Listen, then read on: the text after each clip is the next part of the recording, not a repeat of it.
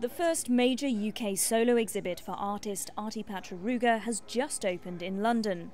The artist uses an explosion of colour to create mythical worlds which challenge cultural identity. Ruga's art also uses alternate realities to critique post-apartheid South Africa and question the notion of a rainbow nation. And he says the response from the UK to his work has been overwhelmingly positive. The British audience somehow feels it because also the British audience is multicultural.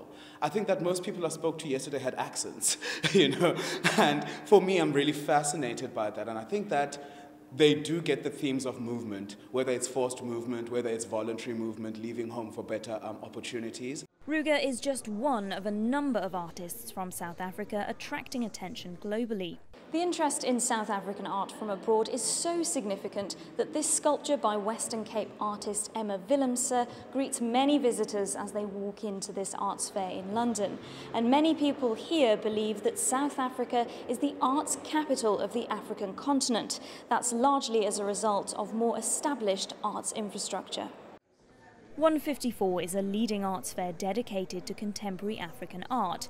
Its founder explains why worldwide recognition of South African art has come a long way over recent years.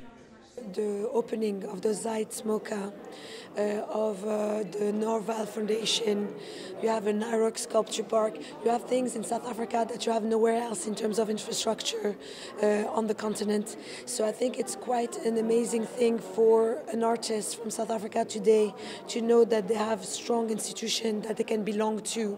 They don't have to go to the Tate anymore, they can belong to the Zeit's collection. But artist Artipatra Ruga believes there's still more work to be done. Now we need to start building more museums. We need the black middle class coming into this system that is somehow enriching some and not others.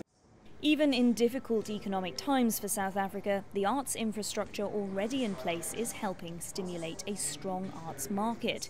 And with global recognition on the rise, the country's arts scene seems to be going from strength to strength. Natalie Powell, London.